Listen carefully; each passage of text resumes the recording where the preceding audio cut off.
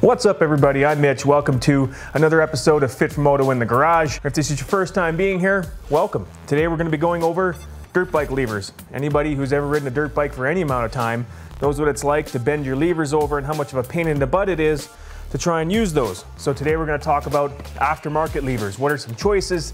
Do you really need them? How much do they cost? And which ones do I recommend? So with all that in mind, let's do this.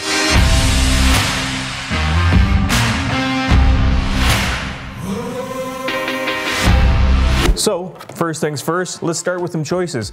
Now, there are as many different types of aftermarket levers out there as there are dudes at your local track. You can get a ton of different kinds. There's ASV, there's these reflex levers, and really when it comes to price, I can't honestly say that some are really that much better than the next when it comes to the average guy like you or me. So when we're talking about choices, really what it comes down to for me is something that is what's considered unbreakable or a lever that's going to be harder to break than the stock lever, and I'm going to show you how. Now you're going to notice with the stock lever, it's really just one piece of metal, right? Like there's no joints on it, there's nothing like that. So when it hits the ground, of course it's going to be pretty easy to break.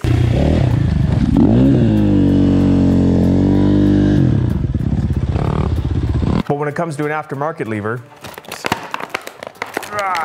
destroy that packaging like a Neanderthal. You'll notice here that they actually have some joints. And what's great about that is that when you hit the ground, what's going to happen is that lever is just going to push up a little bit. And so it's less likely to bend like that and more likely just going to snap back into place. So what's great about these is generally they're a one-time investment. They are quite a bit more money than your average stock lever. But like I say, once you buy them, they're fairly tough to break. It's not to say that they're never going to break, but I've been buying these on every bike that I get, and I have yet to actually break one of these levers. Whereas these stock levers, well, you can break them all the time. A simple tip over in a corner on a track or a trail, and you're gonna break that lever. So that's the great thing about having these, is that it's a one-time investment, pop them on the bike, and they're really easy and good to go. Now I think these reflex levers that I got from RockyMountainATVMC.com, here's the thing, they really should start sponsoring me. I drop their name all the time on these videos and I get nothing from them. So if they're watching these, hit me up. Anyway, I got these. I think they're about 50 bucks American a piece for these levers. So like I said, a little bit more expensive than your stock lever, which is probably gonna be 10 or 15 bucks. But they are kind of a one-time investment and they're gonna pay you dividends when you're on the track or the trail and your day isn't over because your lever didn't break. So again, I've got a clutch lever and I've got a brake lever here. I try to put one on each side, so that way, depending on which side you tip over, you're gonna be fine. Now, the more expensive levers, you can get levers that are up to like $120 or maybe even more. Generally, again, it's been my experience that they're really not that much better than these type of levers. I have yet to break any of these, so as far as price goes, by all means, you don't have to get the most expensive ones.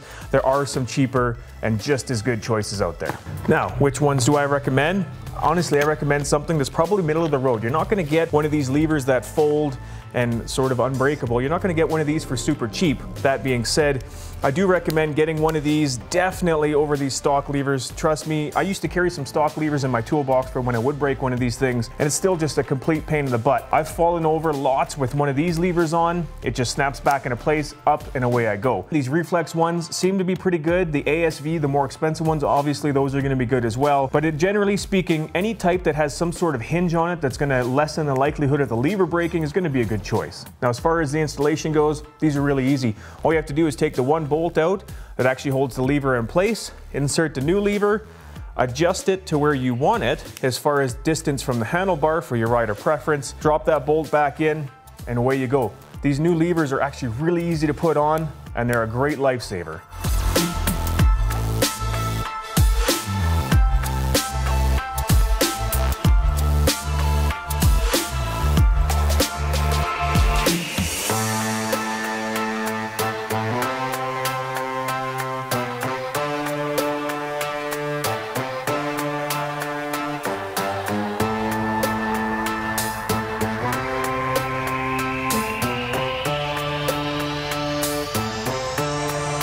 And that's it. That's all there is to installing some new breakaway levers on your bike. I do recommend keeping your old lever if it's still in good shape with all the little bits that come with it. Keep this thing around, throw it in your toolbox, maybe throw it in your pack if you ride trails. Maybe you or your buddy might need this thing in the event that something does go wrong with that. It's nice to have these backup levers that cost you nothing kicking around, so hang on to these. I hope you liked the video. I hope it does something for you. If so, like, comment, and you know I'm gonna say it, smash that subscribe button for me. I really appreciate it. If there are some other how-to videos, maybe there are some parts you'd like tested out, you'd like to see me try, leave a comment below. I'll see if I can get to them, and we'll see you guys in the next how-to video.